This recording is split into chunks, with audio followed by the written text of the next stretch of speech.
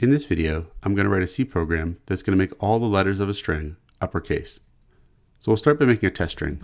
We'll say chars is equal to some string with many lowercase letters. And so this string here has a lot of lowercase letters in it. And we're going to write a function that's going to take this string and make all the letters of the string uppercase. So we'll make the function like this. We'll say void make upper, and the function is going to accept a string as an argument.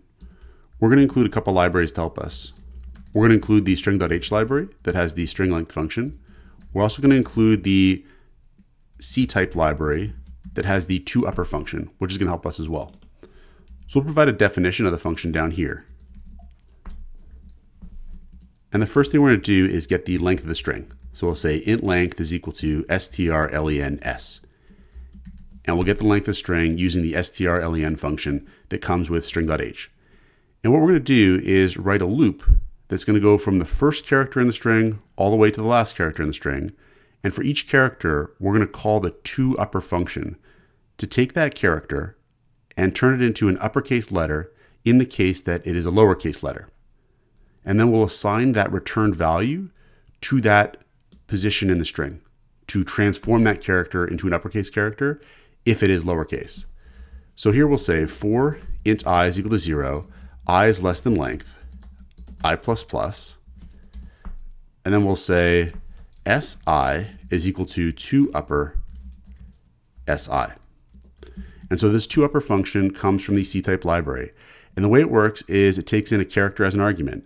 If that character is a lowercase letter, it'll make it uppercase, and it returns the uppercase version of that character. And then we just store it back into the string at that position in the string. If the character is already an uppercase letter, it'll do nothing. It'll just return that character again.